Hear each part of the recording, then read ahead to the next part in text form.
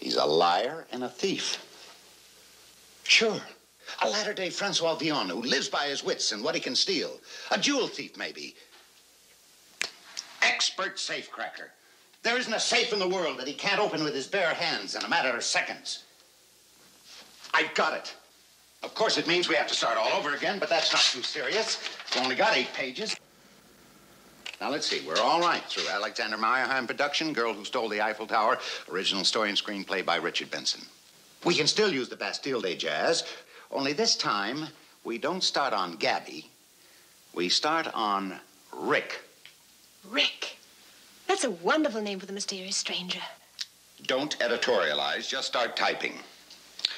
Exterior, day. A picturesque square. Amidst the throng of merrymakers, the camera picks up a rather tall, rather suntanned American. We'd better change his wardrobe. Put him in some kind of a liar and a thief suit. You know, various shades of black. Now, moving with the lithe grace of a jungle cat, Rick approaches the table where Gabby is getting the brush off from her actor. His almost superhuman intelligence takes in the situation at once. He hesitates. If there's a single chink in Rick's armor, it's a pretty face. He comes to a decision and moves off to another table where 2 denizens of the underworld await him. Just call them first gangster and second gangster. Well, Rick, have you thought it over? Let's say I'm considering the proposition. It is a plan of great simplicity and beauty, and yet highly original, very daring. Voilà, Monsieur Rick. Now, we need you for 2 things only. To open the safe and deliver the note. A few hours' work, and for this, $1 million, which we will, of course, split 3 ways. Half for me, the other half to be divided between you 2.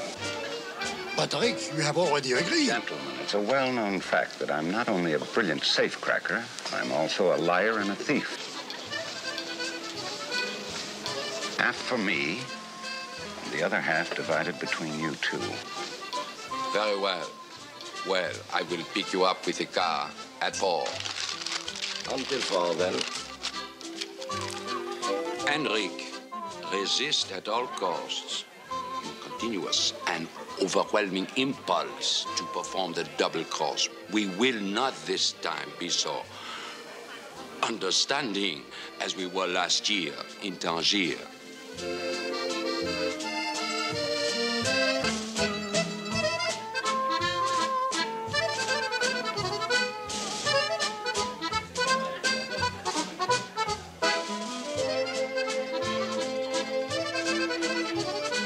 Simpson, having established a climate of suspense, intrigue, and high romance, we've arrived once more at that magic moment. The boy and the girl meet. Okay, now we need more conflict. A new character, maybe. I've got it.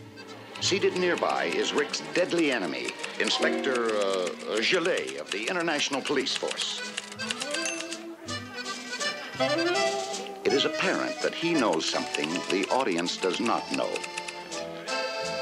And now, Miss Simpson, that we have set the wheels of our plot in motion and inflamed the audience with a passionate desire to find out what happens next, and I don't blame them, I'm just dying to find out myself, we can pause for a few pages of chit-chat, getting to know you kind of stuff, the thing I do so brilliantly.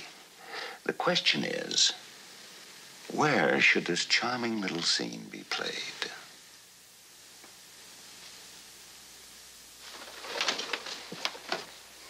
At lunch.